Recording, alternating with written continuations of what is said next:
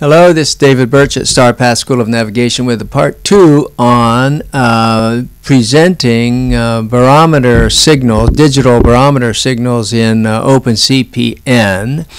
And I'm going to use this, I'm going to use two barometers we've made here, just mocked up here, but the news is that I've contacted or in touch with two commercial companies that are going to have very nice little packages like this available very shortly, maybe a couple weeks, inexpensive, that will have the pressure for you on a USB cable like this. But in the meantime, and so watch this space, and I'll be announcing them and testing them as soon as they arrive. There'll be one for NEMA 183 and one for NEMA 2000. Both inexpensive, and they look really nice, and should do the job, and we'll test them out here, and then I'll make an announcement. But for now, we got these ones we've cobbled together here. These are just two boards. These are about $20 each. You buy them just like they're looking here, two of these, and you plug this one on top of this one, and then put a cable in it. Then you have to, put some software in it. But it's all the instructions are there, but it's not really plug and play so much. So that's why it's nice to buy one where you just buy it, open up the box, and plug it in, and it all works. You get out the NEMA sentences you want. So we're dealing with NEMA sentences coming in the USB port that are going to be emulating a serial port. So let me back up and say, whenever in fact, every navigator these days, modern navigator, should have a program like, let me see if this is it right here, CoolTerm. Let me see, okay, CoolTerm. Now, I'm going to have to close, yes, I'm going to have to close this down. Okay, I have to close OpenCPN down because I can't connect to two things at once. So I have this signal going in here. So this program that you can get, it's a free program. It does not install. It's not invasive at all. It's just you put it. There's a folder you download. You put the folder on your on your desktop or somewhere on your computer, and then you just open it up and run it. And there's a Mac version, a PC version that works identically. They both work same way, both free, both easy. I'll put a link to it in the discussion, and then what you can do is read what's on your serial ports. And in navigation with electronics and your NEMA signals coming into all these different ports we've got and so forth, it's always very valuable to have a dependable way to look at those. Now, there's other ways. OpenCPN has a way to look at the input and so forth. But this is sort of the raw input before it goes through the computer. I mean the navigation program, so it's handy to get CoolTerm. So then you get COM6, let's see. Let's see, which program am I here? Which barometer? One of them I've got at 4800. I think this one, yeah, this one's at 4800. Okay, baud, and which is standard GPS, NEMA. Well, standard GPS anyway. And so here's the signal coming in. Now this sensor, this board, there were two boards there. One board has the little computer chip, processor chip on it. The other one has the sensors. This one has an accelerometer and a magnetometer, so it can read pitch and roll and yaw and heading and barometer. But right now we're only going to we're mainly looking at barometer right here. So that's what the signal, that's what's going in. And and before I had a discussion in part 1, this is an XDR signal. This is an XDR signal, and that's what's going in the computer. That's what we're working with. Okay, close. Don't save. Okay, now OpenCPN, I better do, where is it here? Oh shoot. Well, let me try this, see if that works. That may get me oh no, that did the right one. I thought I had an older version on this computer. Oh look, it even still working. That's pretty good. So that's that little boat, and here's the barometer. Now if I turn it to the right, okay, yeah, I'm turning the little boat to the right, turn the little boat to the left. Okay, like that. Lift up the nose, go nose, trim it up. Oh, and trim it. yeah, there you go. So you see this is trim and so forth. Now that's laying flat. Okay, we don't care about this. I've just demoed these other sensors are available. But there's the pressure. But now let's go look through how you set this up, because I've also done a trick here and I want to show you how you do it. Suppose you know or you believe your sensor is off. These sensors out of the box will generally be within a couple millibars.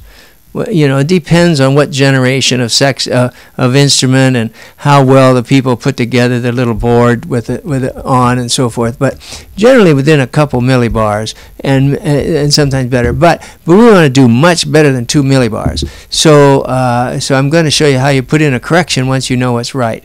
So where do we really best start? Okay, let's start here at the settings, and then go to the connection. So I must be connected right. Okay, so here's serial port COM6 4, and okay, so that's right. We got this all right here. Then I highlight that one, and let me come down here, and there's a borrow with that. So here I'm putting this. Now again, this is explained in the first video how you write this in. These are not in the defaults. You have to manually put them in. That's explained in the first video. But right now I'm putting both of them, although incoming is only one. And the whole issue we have here, remember what the issue is, that this dashboard over here, the dashboard will read XDR and MDA, but the plot, which has a lot higher resolution for the graphic plotting, only reads MDA. So what we have to do, and what we have coming in here, is only XDR, right? So here's this. Now show the debug window. That's this window here. And so here's this window. Now I'm going to pause it. So you see, here's what's happening. In comes this signal that we're just putting in from the sensors. XDR, and it's got the roll and the pitch and the barometer. But notice what this barometer here reads. This barometer is 1.01546, right? So that's 1015.46 millibars. Now I've decided that this barometer is wrong. It's too low by 2.4 millibars. So I'm going to show you how I've corrected it. So now this, when I'm in the process of converting from XDR to MDA, we also shift in and make the correction to get the barometer reading right. So now it's coming out as an MDA sentence at 1017. Whatever. It's 2.4 millibars higher. So that's the trick that we want to do. So that all looks okay.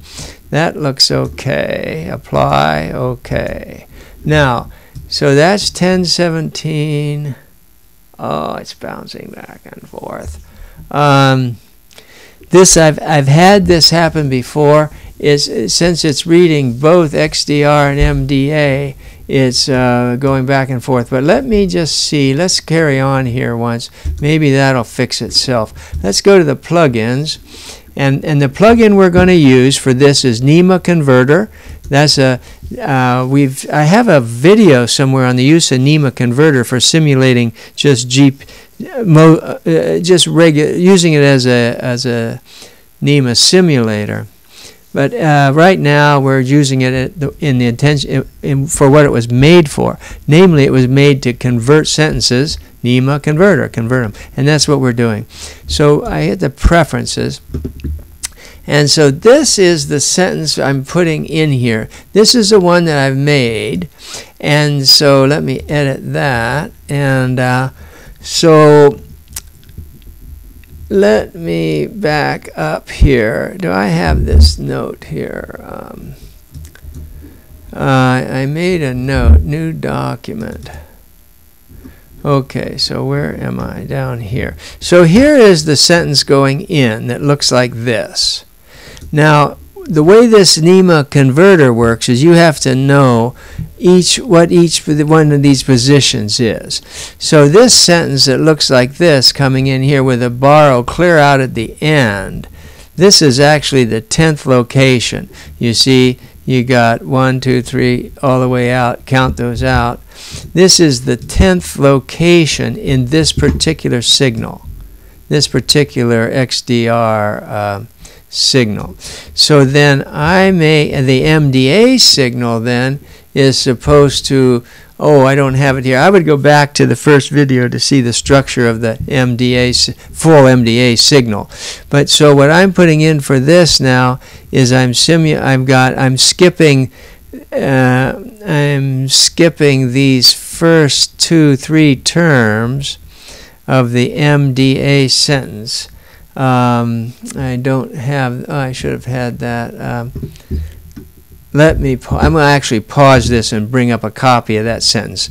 I found it. Here's an MDA sentence, or at least the part we care about.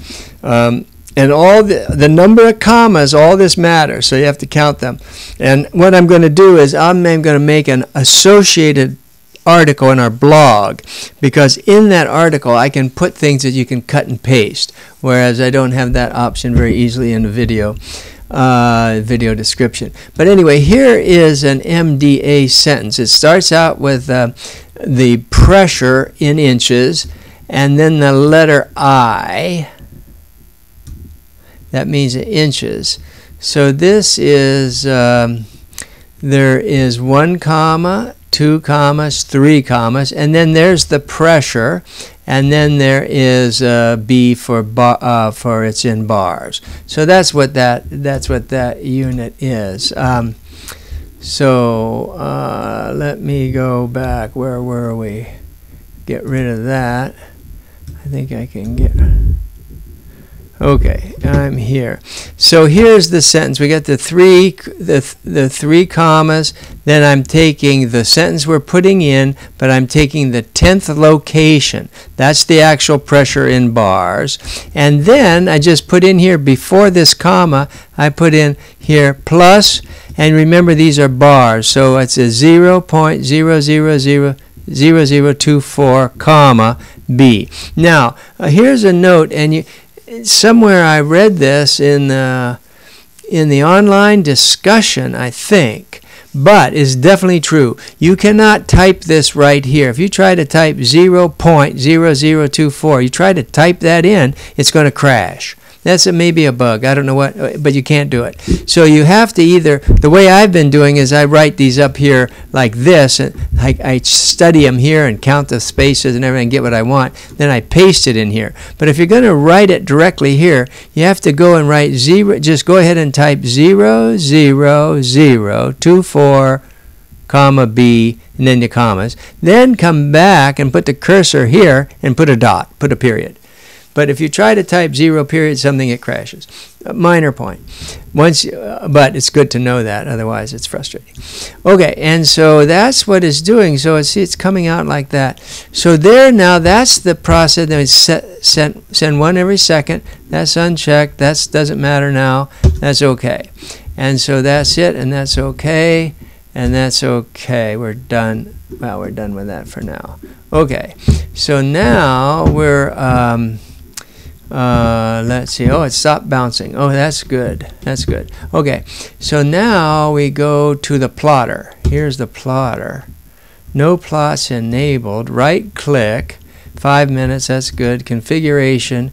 These are all unchecked, or you'll get a lot more plots than you want. Barometer. Now we click this one. Then we say OK. And there is the barometer. Okay, so that's all working now. So what this, okay, so that's that. So what that means is we've taken a barometer that has an input of, let's see if I can actually see it. Can we get the whole band going at once here? Connections, show filter. Okay. Yeah, so here it is, pause. So what we've got is we put in a signal. Oh, I've got some dummy here. Now, I would pay attention to that. I'm not sure if that dummy matters or doesn't matter. I think for the, I'm going to just say this works. Let's look at this and this works. I'll experiment later. We stopped it. It stopped flashing. That's, I mean, it's the dashboard stopped reading both of them, and that's good. And I can't imagine this makes any difference here. This is just skipped. It should be skipped. But anyway, here here is we're putting in an XDR signal, with a barometer that needs to be corrected. Then we're correcting the barometer, converting it to MDA, and putting it out. Done, and so forth. So that's what that looks like. And I think I'll stop there. I have another barometer. This actually is kind of a crude barometer I could put in. This is the third generation, 3 generations ago, Bosch sensor. And the one that I have in another barometer here is a 2nd generation Bosch, and it's much better, and also the boards put together better and so forth. So this will be almost smooth in this next one, but that's not worth even showing you that. But let me point out that these 2 new commercial products that we'll be able to demo, and it's not something we sell, but we'll tell you where to buy them after we test them out and so forth, and I look forward to showing you that shortly. But anyway, that's the way you do it. It can be a little bit tedious, but if you follow all those steps carefully, then it works. Then you don't have to do any more. This stuff will stay. You can shut off everything, turn it back on, turn it back and forth, and that's done. And you've got then a barometer sensor going in there that you can read and have a real nice picture of your barometric pressure and watch it like like a lot more expensive unit. Hello, I just realized that I could do something with this barometer here to illustrate the point a little bit better about the value of this plot. If I use the other barometer, I could put it on a longer cord, which I just did. So this is sitting on the table at, what are we reading here, 1015.4.